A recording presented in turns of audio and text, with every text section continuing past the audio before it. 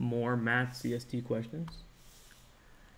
In similar polygons, if the perimeters are in a ratio of x to y, sides are in a ratio of.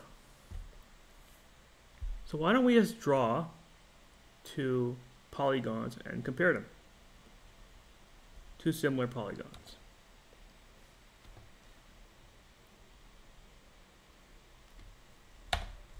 So the idea of similar is that the sides should be in a same ratio to each other. But let's just see what that looks like visually. So we have two squares, and let's say the perimeter of this first square is 4, and the perimeter of the second square, let's say it's 8. So that means that each side is 1, 1, 1, 1 for this first square, and it's 2, 2, 2, 2 for the second square. So the ratio, let's talk about just the ratio of the perimeter.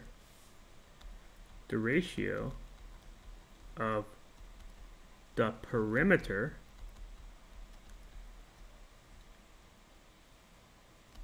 is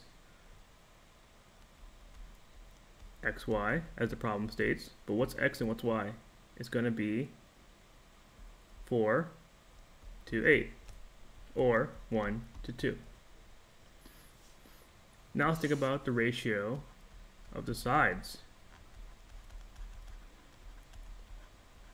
Well, the side of the small triangle is 1, and the side of the bigger triangle is 2. So we know 1 to 2 is just xy. So the ratio of the sides is also just x to y. And that's actually answer choice A. So what this means is that the ratio of the sides of similar polygons is the same ratio as the perimeters.